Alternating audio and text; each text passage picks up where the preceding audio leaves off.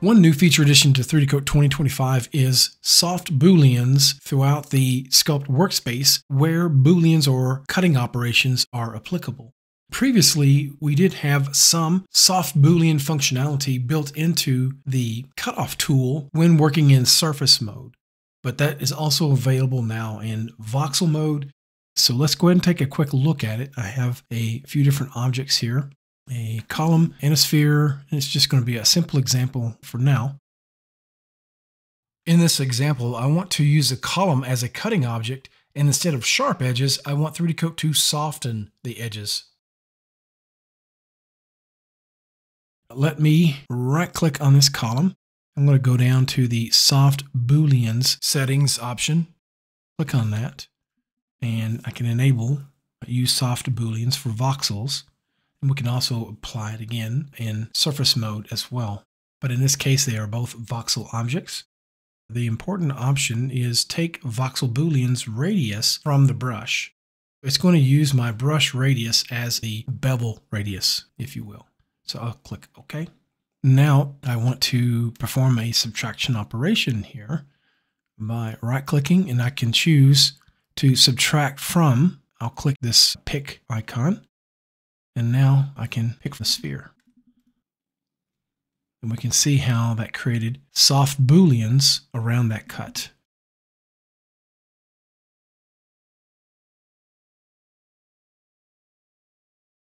So let me undo.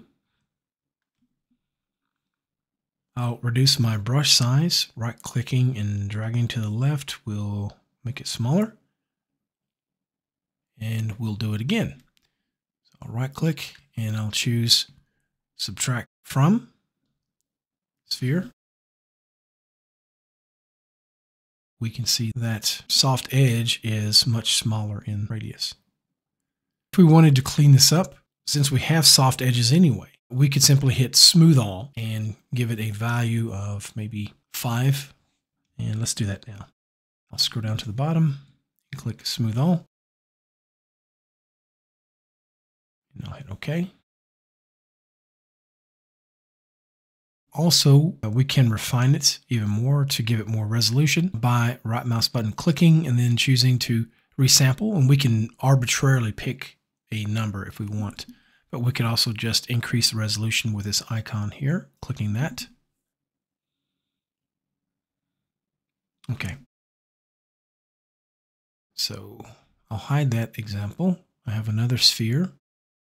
And this time we're going to use the primitives tool. So I will move this.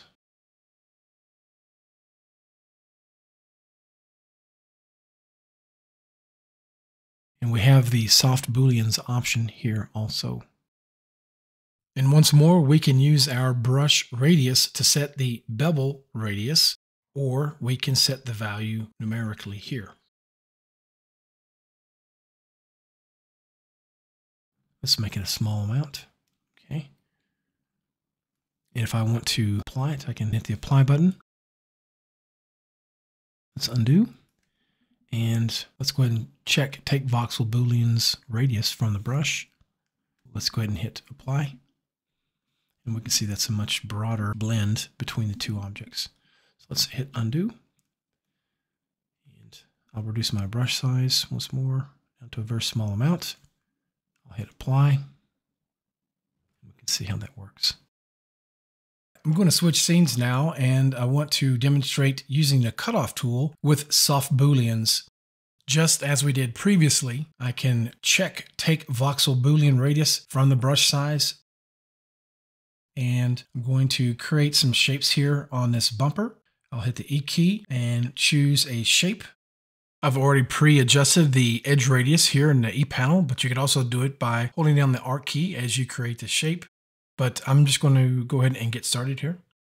As I'm drawing the shape, if I need, I can use my 3D connection device to rotate the object itself, or I can rotate the shape as I'm drawing it by holding down the Alt key.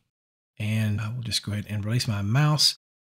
It cut all the way through, and in some cases that may be what you want, but obviously you can see sometimes it's not. I should have been in orthographic view to begin with, but this time I'm going to use on plane to pre-select the distance that it cuts. I'll choose plane is defined by a right mouse button, but I also want to pick the point and use the local direction under the brush. Okay, I'm right mouse button clicking to set the plane. To push it forward away from the camera, I can click here, or I can pull it back toward the camera. So I'll click that. Okay, so I think that'll be fine. And now I'm ready to create my shape. Release the pressure on my stylus. Okay, so I can see that it's already created that shape now. And I will use the left bracket key to reduce the brush size.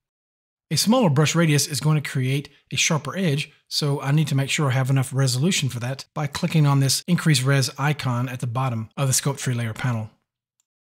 I'll create the shape again. Release the pressure on my stylus. All right, and that should conclude this look at using soft booleans with voxels in 3D Coat. Thank you for watching, and we will see you next time.